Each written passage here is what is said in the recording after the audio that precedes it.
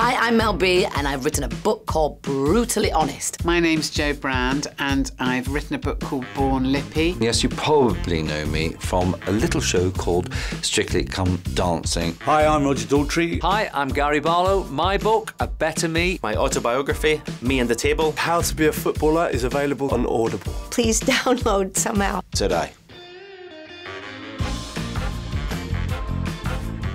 You know, the media have portrayed me. I think the Daily Mail, well, they did a feature on me where I was compared to a woman that looked after her appearance. So there's her nice hair, nice nails.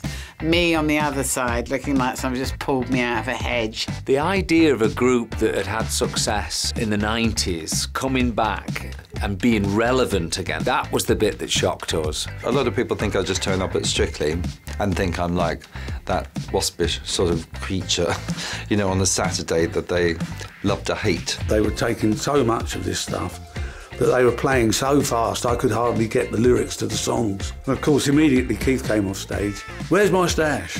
I said, "I've flushed it down the toilet." And he attacked me with a tambourine. Actually, at David Beckham's, he had a World Cup party at his house and I got on the dance floor, did the robot. Lad said, right, if you score on the weekend, you've got to do it. And then it just went mental. When my mother passed away on my 65th birthday, it was the beginning of the exploration of this work that I needed to do for myself to find my own story. Otherwise, I would never move on in my life. It's 30 years of Take That, 30 years of music.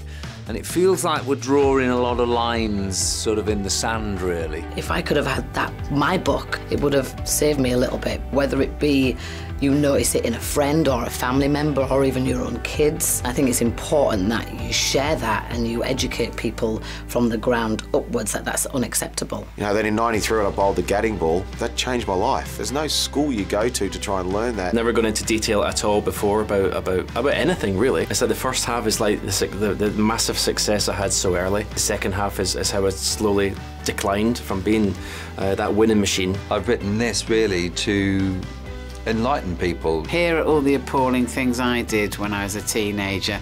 Don't do any of them. Oh, all right, do them if you have to.